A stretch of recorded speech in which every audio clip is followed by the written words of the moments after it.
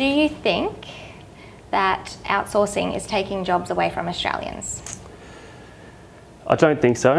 I can only speak from our position. Really what it's allowed us to do is just have a larger team than what we would have been able to have onshore. If anything, once we've got a larger team, it's allowing us to grow faster and get to a point where we're now looking at bringing on some local help. So, and that I just can't see that would have been possible if we were just looking onshore for our first or second assistant.